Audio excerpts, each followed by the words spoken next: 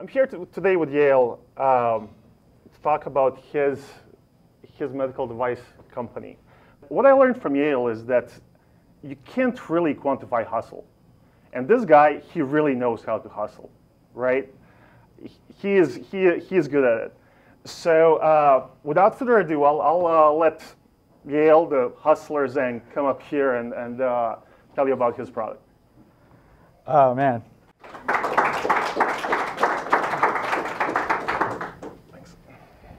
All right, Alvin. I don't know. I was going to begin today talking about vital signs monitoring, but I just want to say, Alvin, everybody give him a hand for his speech, because I don't know if I can live up to the hype that you just described, because, wow. Okay, anyway, so everybody, my name is Yale, and my company is called SafeHeart. And I'm here to talk to you about vital signs monitoring.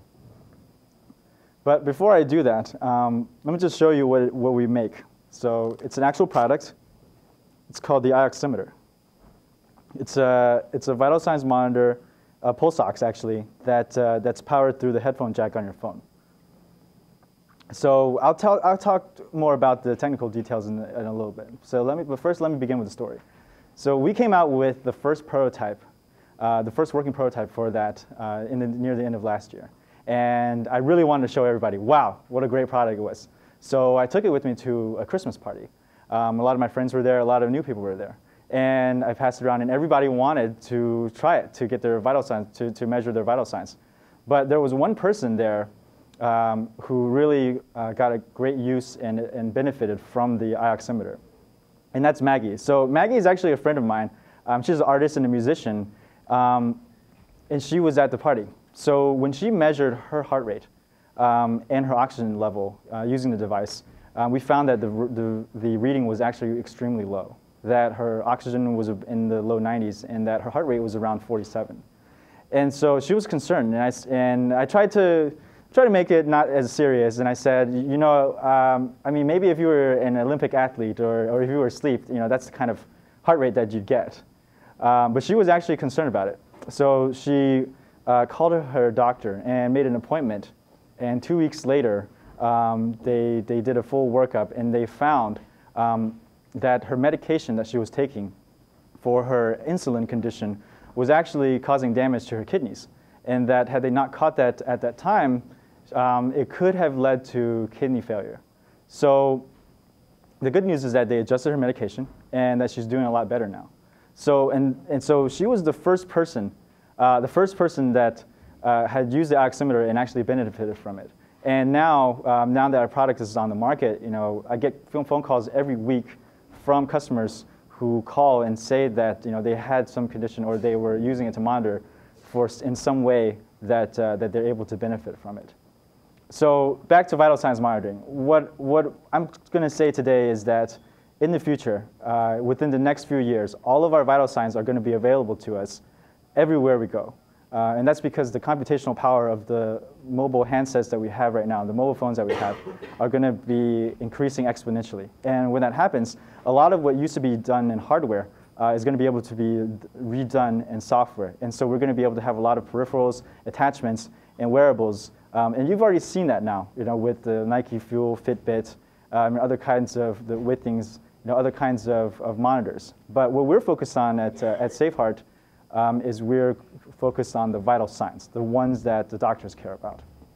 So let me get a show of hands. How many of you have heard or have seen or know what a pulse oximeter is? Okay, actually a lot of people. Cool, okay. Well, for the rest of you, here's a brief history lesson. So in 1972, two Japanese scientists discovered that by shining lights of two different frequencies, a red and an infrared through your finger, you're able to derive the heart rate and the oxygen saturation in your blood. And that is the principle of modern oximetry. So later, companies such as Nellcor would come out with these devices like the N100. It's great, it has a digital readout. It's got alarms that'll tell you if your vitals, if the measurements are too high or too low. Well, the problem is, it's 25 pounds. So it's not a very portable device. So, and that's where my background comes into play. So I don't have a background in healthcare. I don't have a background in medicine, and my background is actually in logistics. In fact, my second startup called Clinical Guard is actually a medical a low-cost medical devices distribution company. Actually, the main product that we're known for is actually a $1 low-priced THC test, to see if you've been smoking too much. All right, and it's very popular in UCLA. Actually, it's actually one of our biggest customers. So anyway, so I do get customer phone calls occasionally. So in 2009, in the fall, that's actually a picture of the phone on my desk. I had a call from a customer who bought one of the lower-end pulse oximeters that we were selling. And it was an elderly lady, and she said that though she liked our product, she couldn't use it because her eyesight had gone bad and that she couldn't read it because the display was too small. And so I said, wow, what would you suggest as a way for us to make the results shown to you much more easily? And she said, what if you could show the results on my phone? And I said, you mean like a phone oximeter? Is that what you're telling me? And she said, yes. And I thought, wow, what a great idea. So I don't know how many of you have seen the movie Inception, but it's kind of like waking up from a dream where I woke up and I said, wow, that's a great idea. I want to make an oximeter for the phone. So for the next 3 years, I put together a team funded mostly by my own savings to come together across multiple continents to make this device. So what I wanted to talk about now are the 4 goals, the 4 founding principles of SafeHeart. And the first one is reducing costs. So what that means is that over the last few decades, as we've seen, the cost of healthcare has gone up tremendously. And thanks to the Affordable Care Act, the cost has been in control slightly. But our goal is to reduce the costs. So if you think about how plasma TVs, actually that's a bad example, they're not being made anymore. If you think about how LCD televisions are continuing to get much larger and the prices either stay the same or drop, I thought, why can't we do that for medical devices? And there's no reason why we can't do that. The next thing is open access of data. So what that means is that before, your doctor read your chart and they told you their interpretation of it. But what if you could have access to that data yourself and make informed choices from there? The other important thing is that increased access and validity. So what we're doing is we're opening up all of our hardware to third-party developers, and we're going to allow them to create apps that run from there. So increased accuracy and validity. What that means is that, so for example, before, one of the problems that had plagued clinical trials was that the population that they studied on was homogeneous, which means that the results that they derived might have been skewed because of the small study set. Now, because of the deployment of our device and the fact that the app can gather information from every single user, we're able to have much finer granularity when it comes to the data so that we can make much more intuitive and educated guesses as to the trend. So for example, we can use it to study where if someone is living downstream from a power station, is their oxygen level going to be lower because of that? Now we can actually test that by deploying these devices out in the field. So the last thing, like I said, was the app ecosystem. Well, unlike some wearable companies that make their devices, ours is going to be open. So we're going to create an open API where you can export all of the data, and you can actually access and activate the hardware and integrate the data into whatever you're working on. So we want to be creative, but I know that there's a lot more people, especially people in this room, who are extremely creative, who are already having ideas on what they want to do with this device. So now talking more about the past. There's an old Chinese proverb. I know you've heard of it. It's probably been used to death. It's called, "A journey of 1,000 miles starts with a single step." Well, for us, it was actually a journey of tens of thousands of miles. And the reason for that is because, well, when we first came out with it, I'm sorry to say that. When we first came out with the device, it was made for iPhone only. We came out with a solution that used the 30 pen. And during that time, Apple said, no, we're going to switch everybody to the Lightning jack. So we contacted Apple, and they said, oh, yeah, you can use the Lightning jack, but we're going to need to give us this much money to license it, and you need to pay us for every single device that you use the Lightning jack for. And I said, well, our goal is to reduce the cost of these devices. So how are we going to reduce that if we were paying a tax to use that plug? So I said, maybe we could do something else. And so I said, well, let's use the headphone jack instead. Because up until now, every single phone has a headphone jack. And for the foreseeable future, they probably will have headphone jacks. And the best part about that is now we can have a cross-platform device. So that seems like a simple idea, but actually it set us back an entire year. Because now that because there's a limited amount of power that's coming from the headphone jack, we had to make two breakthroughs, one in power consumption. So the original device that we came out with used 120 milliwatts. And the new device that we have today uses only 8 milliwatts. So we reduced the power consumption by over 95%. The other innovation that we made was in data compression. So if you used a Square or other kind of credit card swipe, the data rate for that is only about 1K. Through compression technology that we developed, we're sending data back at about 20K. Back to the phone. So that's why now we have a device that works both on Apple and on Android. So that's I didn't want to infringe any trademarks. So we're using that picture. OK. So during the development of our product, something else happened. It's the quantified self movement. So starting with companies like the Fitbit, they're creating devices that are used to measure everything about you. How many steps you're taking per day, how far did you run, how many left turns you made when you're on the highway. Those things are good. And in fact, if you take a look at the two images here, that's actually a map of all the friends that I have on Facebook.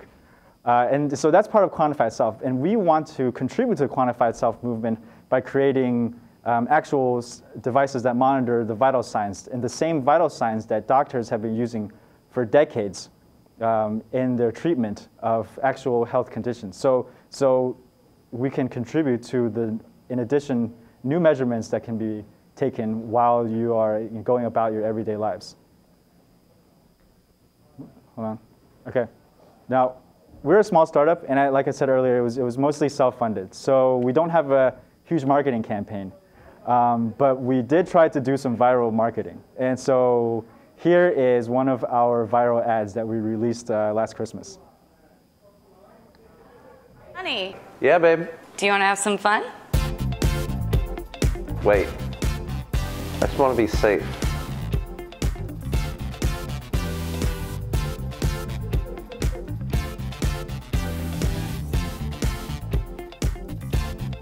Okay, I'm ready. Okay, it is a little bit risque, and believe me, there was a huge backlash from the nursing community, telling us not to advocate unsafe acts at home.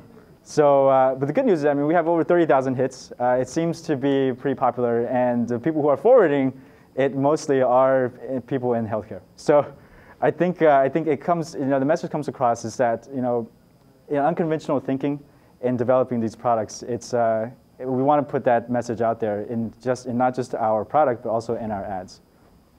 So let me tell you what I like about the iOximeter. Well, if you take a look at the exterior design, and up here, it's actually designed by my friend Simon Lee. He was actually a friend of mine from college. His background is in industrial design, but he's mainly known for bathroom fixtures, which is great because you would take a look at this and it doesn't look like a medical device. It wouldn't be out of place on your coffee table. So what else do I like about it? We don't have any proprietary ports, which means that you can use it with most phones. And the other thing is that when you use it with a different operating system, if you want to switch out phones, you're always going to have a headphone jack.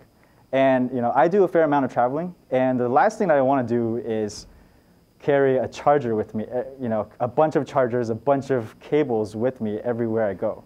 Well, with the iOximeter, because it's powered from the headphone jack, you don't have to worry about that. You just have one device, you plug it in, and it just works.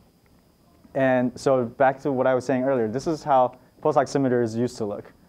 And this is how the iOximeter looks now. So I'm going to give a quick demo. All right, so my friend Lauren is going to come over here and show you how this works. All right, so what I have here is a S5, but you can also use it on the phones that are produced by that other company.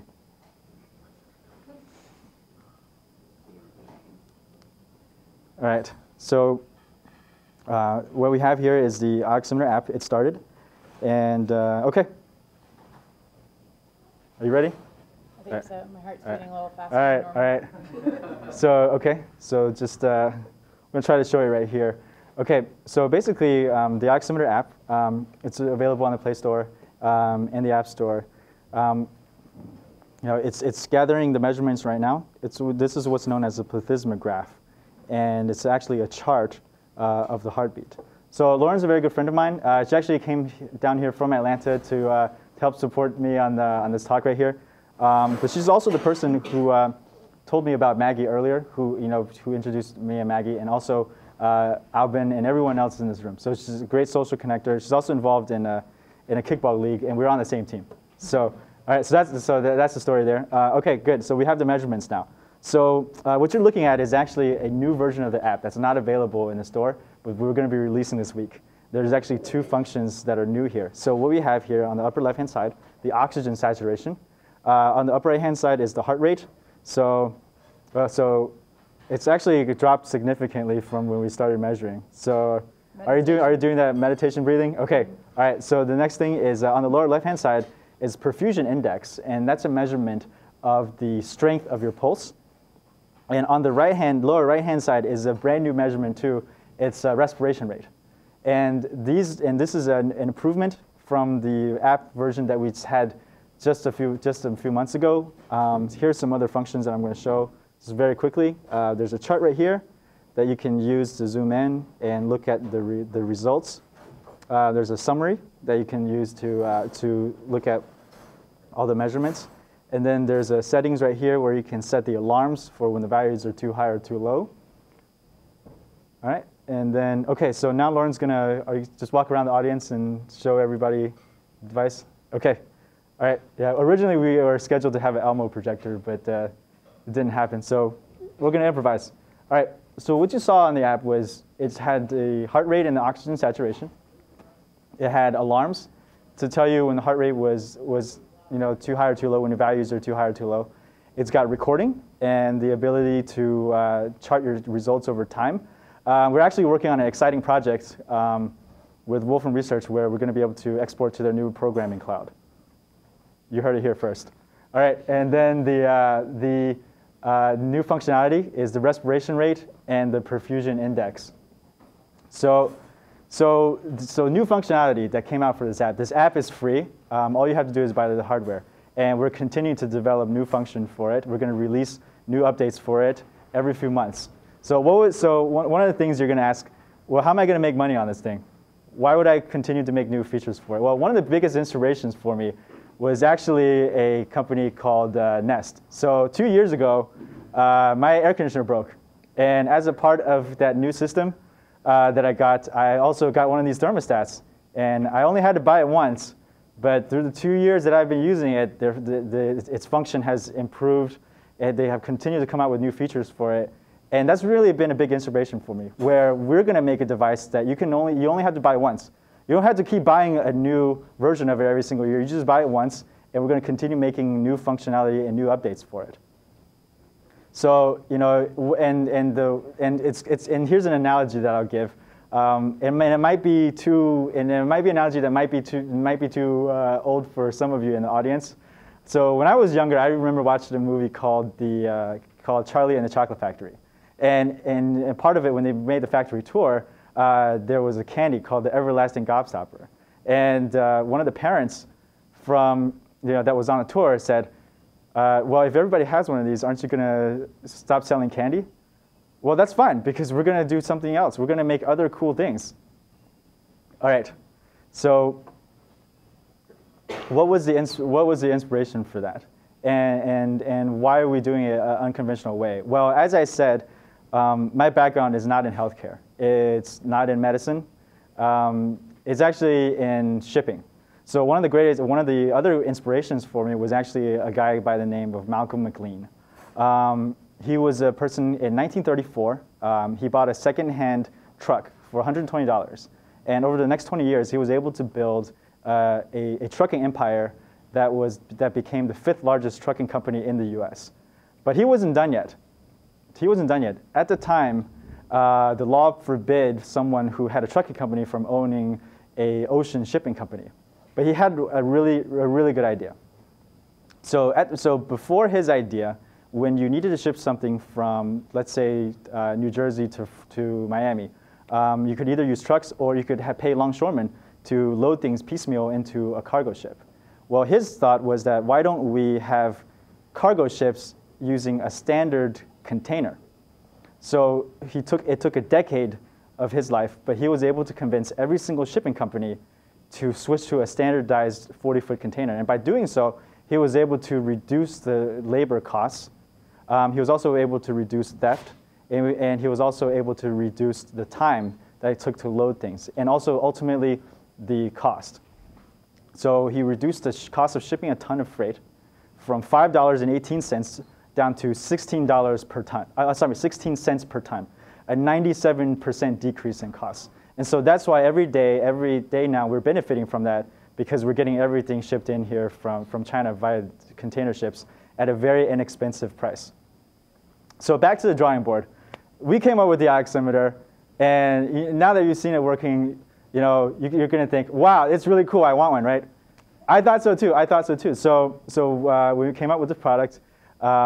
We went around to retailers. We explained to them, this is how the device works, and this is why you should carry it. Well, the first question that major retailers like Walmart asked me was, why would anybody want a pulse oximeter on their phone? And my thought was why not? So rather than sitting there in their office and trying to convince them otherwise, we decided to go a different route, and that's why Albin's here today to make that introduction. Last year, in the middle of last year, I suddenly discovered a thing called crowdfunding, and I said, "Wow, isn't that a great way to sell products?" So even though we already had a product working, nobody knew about us. So through a fortunate series of events, we entered into the Insert Coin contest over at Engadget. They selected us as one of the products to go out to their show in New York, and after that, we launched our crowdfunding campaign. And I will tell you this, I am not a social media guy. I barely use Twitter. In fact, I only sent one tweet my whole life before then. So there were a lot of things that I didn't know. So that's why Albin, who I have hence called the crowd whisperer, was a big part of our success. Although I didn't listen to all the advice that he gave, and we probably would have funded a lot more had I taken all the careful steps and planning that we've done. But regardless, we had a 60-day campaign. The goal was $10,000. We raised a little bit over that, and we were able to pre-sell 188 devices. So that's the good news. So the campaign ended. We had this money, and I thought, wow, this is cool. We're going to go make this product now. Wrong. Okay. We've never manufactured anything before. I don't have a background in manufacturing. So we ran into a bunch of different challenges. The first one, communication. Well, when someone backs a campaign on Kickstarter or any kind of crowdfunding platform, they're personally vested in this product. So it's important to make that person feel important. It's important to make them happy. And I undertook, I wanted to make sure that they were happy. And the important thing to do that is if you encounter snags or production problems along the way or setbacks, that you would tell them about that. Not what we did. Not what we did. So that's an important lesson. The second thing was manufacturing. Did you know that according to Pantone, there's over 1,000 different shades of white for plastic? We ran into, when we were making the printed circuit boards, We had a problem where it wouldn't fit. We had to figure out new adhesives to use that wouldn't melt the plastic and would also be strong enough so that you could use it for years without having to break the device. And just there's a host of issues that we wouldn't know until we actually started making things. So there's a huge difference between a prototype and an actual finished commercialized product. And finally, shipping. Well, I'm standing on stage today, but to let you know this, did you know that after the New Year is over, there's an additional separate Chinese New Year? Because that's important to me. So once we had made the devices and they were sitting on the dock, ready to be shipped out, Chinese New Year happened. And so for 2 weeks, everybody took a holiday in China, and nothing was coming in or going out. So we were sitting here with angry voicemails, emails, and even a carefully written handwritten letter from one of our backers, asking where their product was, and there was nothing that we could do about that. So it's important to plan ahead and set realistic timelines for when you're going to deliver the product. And but the thing is, there are important lessons that we did learn, though, and things that really helped us.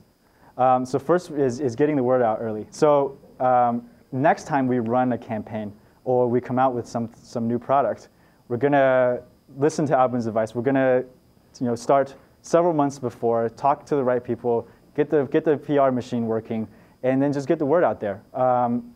It's not about making a great product. Great products, yes, and you think great products will sell themselves, but it's really about marketing. And you might know that since there's a lot of marketing dollars being spent on products that you buy right now.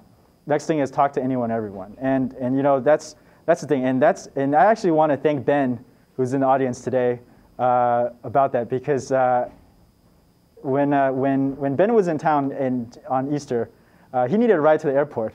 And he said, "Can anybody give me a ride?" And I said, "Okay, I'll step up and drive him down to the airport." And then he said, so during the ride down there, he asked me what I was working on. I said, "Oh, I came out with this iOximeter." He said, "Wow, that's a really cool product. You should come down and do a talk at Google." And so that's why I'm here today. So that's just one of the examples. But everyone I've spoken to, even if they're not don't have the same background as us, or they're not in our industry, they've been able to offer new perspectives and given us great insights to make improvements to our product, to our app, and also to the way that we're marketing and selling these devices. So it's always important to talk to everyone who you know or you don't know about what you're working on. Don't keep your ideas a secret. The next one is build a group of superfans. So how many of you know who that guy is? Okay, all right. He's Stephen Wolfram. He's actually the creator of Mathematica and Wolfram Alpha. He actually came by our booth, and he saw our product, and I showed it to him. He said, "Wow, that's really interesting." The next day, somebody from that company called us and said that, "Yes, we want you to want your device to be sending data to the Wolfram computing platform." I was like, "Wow, that's really?" So it's not just him, but through crowdfunding. This product, we were able to develop a core base of what I would call super fans. 20 or 30 people who, we give early access to our app, who can help us, find out, give us feedback, and as they're using the app during their day-to-day activities, and they've helped us improve the performance and the functionality greatly. And that's the other benefit that we've gotten from crowdfunding. So who are our primary customers now? Well, we have pilots who are general aviation pilots who may be flying in uncompressed cabin aircrafts, and they're looking to avoid hypoxia, and also high altitude climbers who also want to avoid hypoxia, and also people who are professionals who are interested, young people who are interested in monitoring every aspect of their health. As they are, want to improve their fitness or just to go about their daily lives. And so this picture I'm actually most proud of. It's an image of every single iteration of our device from the first version to the current version. So as you see, there are 13 different designs. There's actually a black one. Yeah, that was a one-off because I was thinking maybe we could do a black one with like a red cord and then have it called like the Heartbeats edition. Don't know if Dre would like that. Anyway, so yeah, that didn't happen. But that's where we are. We are manufacturing and selling this device. We've signed up 2 major distribution deals with the 2 largest pilot and aviation catalogs in this country, Sporty's and Pilot Mall. And we're also continuing to sign new distributors every week. So this is where I'd like to talk about the next exciting thing, which is our partnership. So remember when I told you earlier that all the vital signs would be available to you in your future? Well, there's a team in Oxford University headed by Dr. Gary Clifford, who has been working on this for many years. So while we were busy working on the iOximeter, they have been working on a host of other devices. And so I'm glad to announce a partnership with Professor Clifford, where he will be able to offer the expertise and the knowledge and also the technology that their team has developed.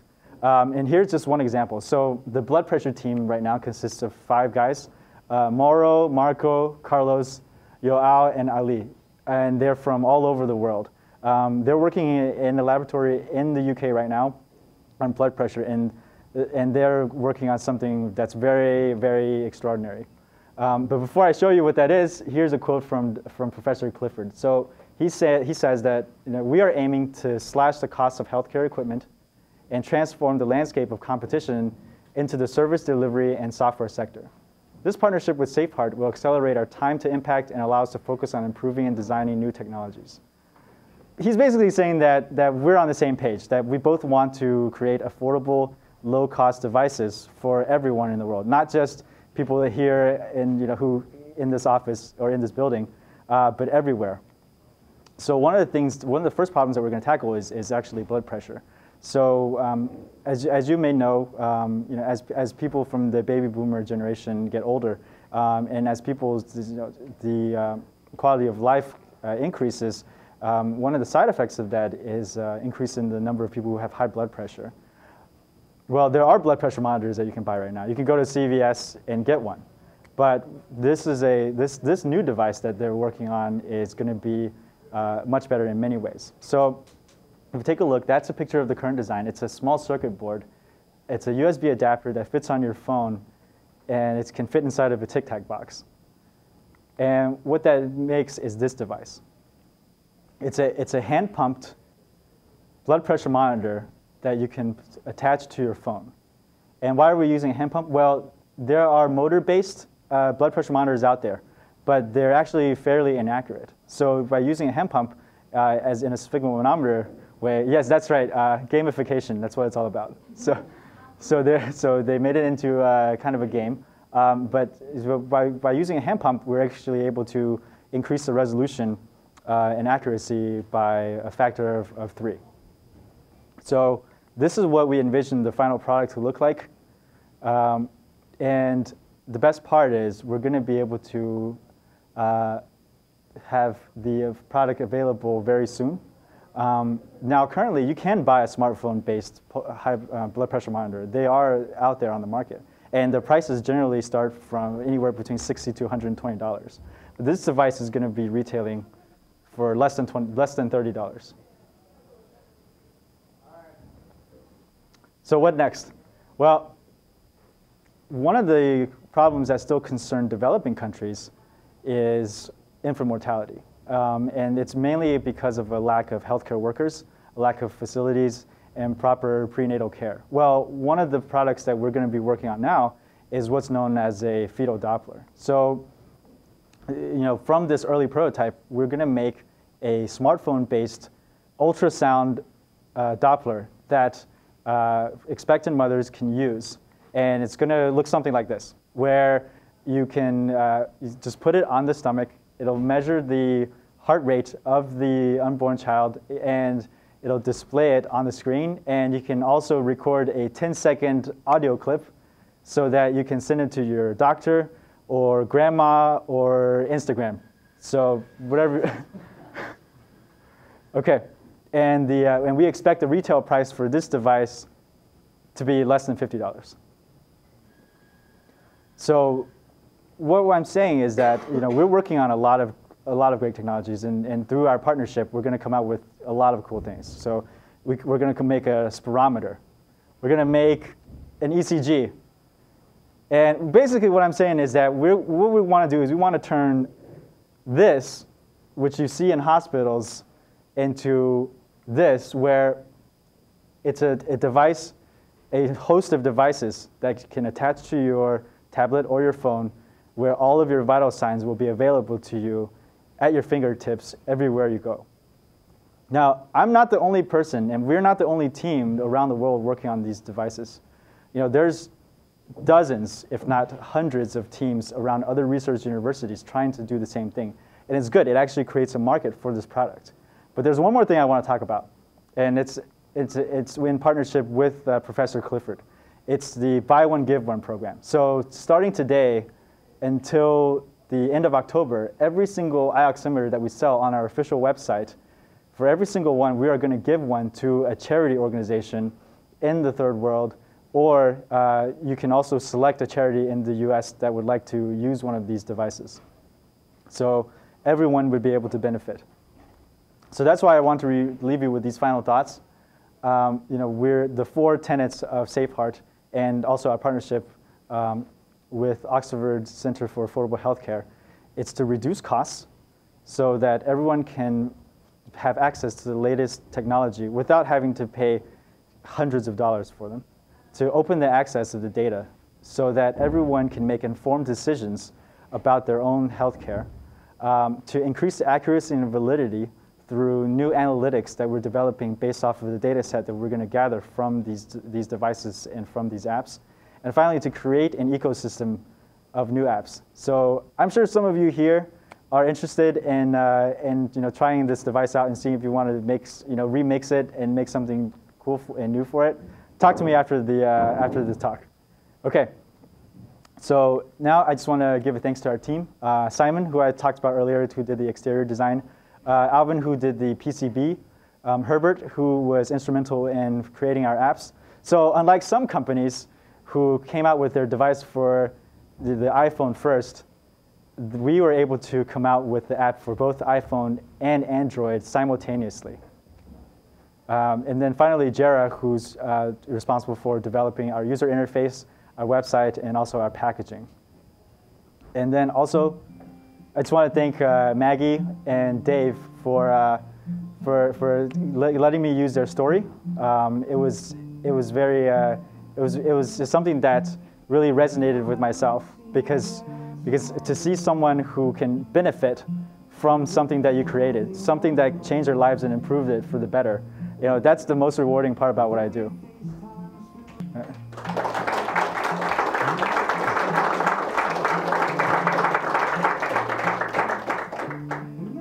So, but you did forget to mention your target market, the adventurous couples, right? You didn't mention those. So I think that was. I think people already got that from looking at the viral video. Right, so I think. Right. So the first question I had for you when I met you was: so this is basically a pulse oximeter, right? And it almost seems too obvious to connect to the phone. And I think you had a pretty good explanation or pretty good argument of why that wasn't necessarily so. Well, actually, if you think about it this way, one of the, you would think that having a pulse oximeter on your phone is a pretty obvious idea. And it is. But let me tell you a story about another really obvious idea. Okay, so in 1980, Procter & Gamble had a huge problem. They needed to create a new cleaning device. They wanted a new cleaning technology that would save people time. So their internal team developed a more absorbent mop.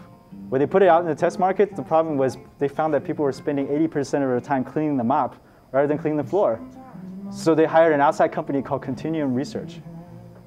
Continuum Research spent another 3 or 4 years, hundreds of hours videotaping people while they were cleaning. They were doing studies, they were taking pictures, and they still couldn't come up with a new idea.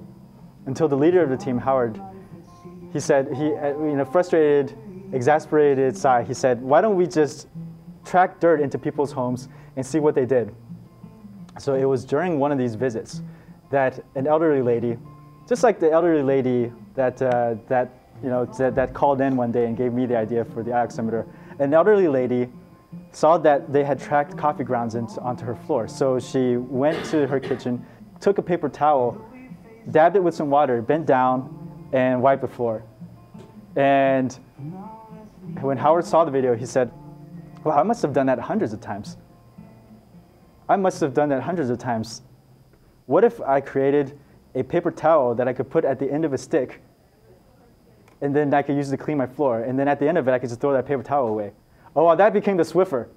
So nowadays, it's a $500 million a year product for P&G. And if you think about it, a paper towel at the end of a stick, that's a pretty obvious idea. But until someone comes up with that, though, it's not been invented. I like it. So tell me about, you said you're sharing data, right? You're making it public. So I know there are lots of rules and regulations about how you can access and share this data. So why don't you tell us a little bit about how you're going around those rules? Okay, well, the important thing is that when you're talking about information about health and vital signs, such as HIPAA. Just told them. Okay, when you're talking about guidelines such as HIPAA, one of the requirements is that the information has to be private. Well, if you are using this device on an opt-in basis and you are selecting to share this data with whoever, then you are actually in compliance with the law. But more importantly, when the data is stored on the phone, it's stored on an encrypted database, so that third parties cannot access to it unless they are given permission. And what are some of the uses that you can see for making this data public? Well, one of the things I mentioned earlier was that we can make educated guesses and actually studies about conditions that people live in, and also gather more data about that. So, for example, let's say I live downstream from a coal-fired power plant. Is my breathing affected by that? Well, if there's a significant population base who's using this device, or we deploy this iOximeter in that population, then we can actually measure their performance over time to see if that's affected. So that, and also, for example, with the fetal Dopplers, the ultrasound Dopplers that we're developing, we're going to be able to say, does the sleeping pattern of the mother or their stress levels impact the health of the baby? Now we're going to be able to gather information on a much more larger scale. Gotcha. So what are some of the other, you showed us a few products, but are there any other products that you're currently working on? Yes, well, you've seen all the other products that we've come up with, but one of the things that we want to do is create an information hub where all of these devices can be plugged into so that they can measure all the vital signs simultaneously. And then it'll be syncing to your tablet PC wirelessly. So that would be the ultimate goal, a patient monitor that you can use at home on your bedside, on your bedstand. All right. So, and I think you shared your prices and you shared basically everything you're doing. Are you not afraid that other people are now have basically a benchmark that they need to beat before releasing their product? Well, I mean, this talk is going to be on YouTube, so the ideas that I talked about today are going to be out there.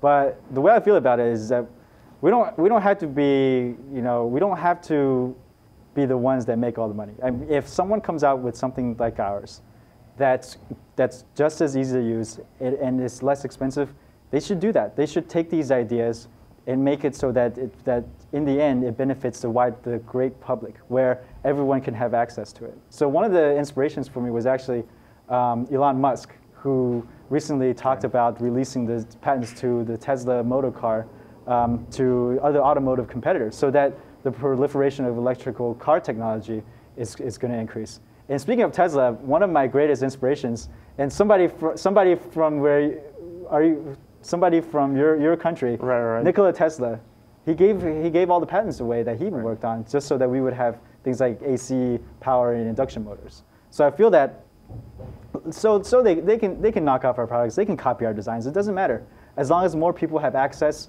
to greater technologies at an inexpensive price that they can use to improve their end results overall. Okay. Isn't iPhone getting rid of the headphone jack? I was thinking someone was going to ask that question. Yeah. So there have been rumors, and I've seen that there had been some intellectual property filings stating that they're going to be developing a digital audio converter that uses the lightning jack. So with their recent acquisition of Beats by Dre, then it's possible that in the future they're going to get rid of the headphone jack. So when that happens, though, we already have plan B, which has always been plan B from the beginning, which is Bluetooth. I personally don't like Bluetooth because that means you have to bring another charger with you. And that's just another thing that you have to carry around with you. But Bluetooth is going to be an alternative that we're going to use if it comes down to that where we can no longer use a headphone jack. You mentioned earlier in the talk that your team had developed some breakthrough technology in your profession to increase transfer rates. Yes. That's something you guys have published about, and what are your general thoughts on that? Actually, we're making that information public. It's mainly has to do with time division. So just think about how I don't know how old everyone is in this room, but a long time ago, when you wanted to go online, you had to use what's known as a modem through your phone.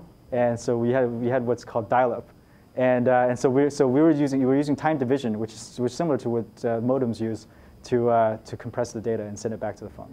So you mentioned that you reduced the power consumption by 90-something%, right? That's right. That's right. So, like, tell us a little bit about that. Like, what did you do to reduce the power consumption so much? Okay, that's a good question. I'm going to give away a little bit of our secret sauce right here.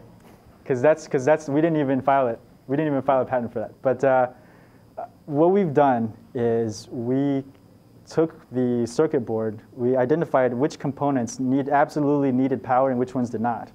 And so as you're using the iOximeter, even though the light is on all the time, the rest of the circuit board is actually turning on and off 10 times per second. So we have a 10 hertz on-off cycle where we actually use capacitors to charge it up, and then turn on the board, the entire board, only briefly, once every 10 times per second, and then we turn it off again, so that you can sip the power as opposed to going full power all the time.